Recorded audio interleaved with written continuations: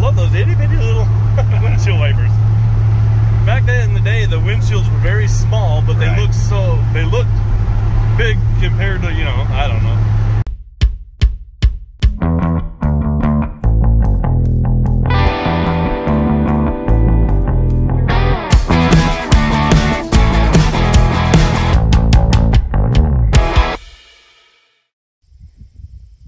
Hello everybody, I have got a treat for you today. I think you guys will like this one.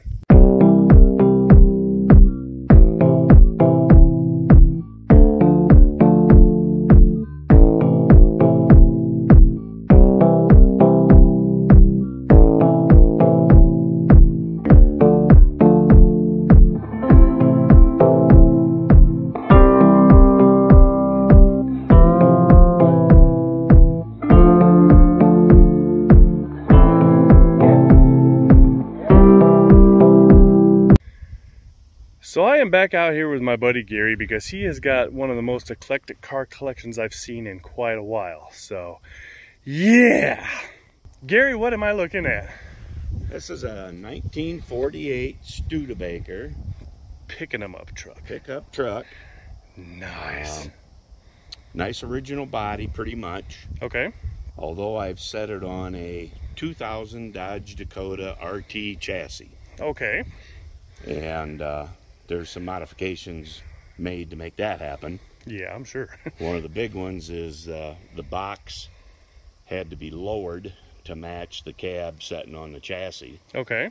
So I widened the box 3 inches, lowered the box about 6 inches, had to make a new front and a new tailgate then because things were wider. Oh yeah.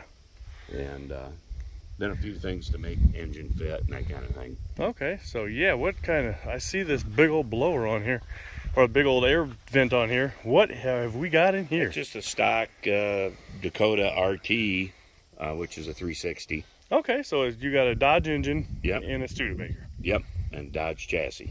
Nice. Because the dimensions were correct. Yep, that's just gorgeous. Look at the front end on that.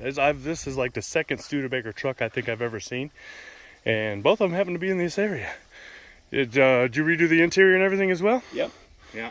Very nice. So the only thing you actually had to change was the bed. Right. So the cab is still standard. You even got a little motorcycle rack. He's got a gorgeous motorcycle, but we'll talk about that later. So yeah, this was something. We definitely got to go for a ride in this bad boy. All right. Now this ride's a little bit rougher than the other cars. A little bit.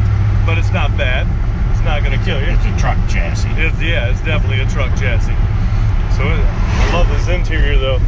Yeah, see your speedometer there. That's way down there. Whee! That's because that's the stock Dodge instrument panel. Okay. Put in the stock Studebaker opening. Nice. So it fit perfectly. Fit. Nice. Yeah, there's no stereo or anything. Or wait. You got to pull pretty hard. Oh, there you go. He got it the old school way. Wow, that was a tight. Whee! So yeah, this is a nice little. That's kind of my daily driver in the summer. Gotcha. See, I love those itty bitty little windshield wipers. Back then in the day, the windshields were very small, but they looked big compared to, you know, I don't know. Nowadays, your windshields are so big, yeah. You notice more bug splatter, you know. Wow, this is definitely a bit different from your other vehicles. Yeah.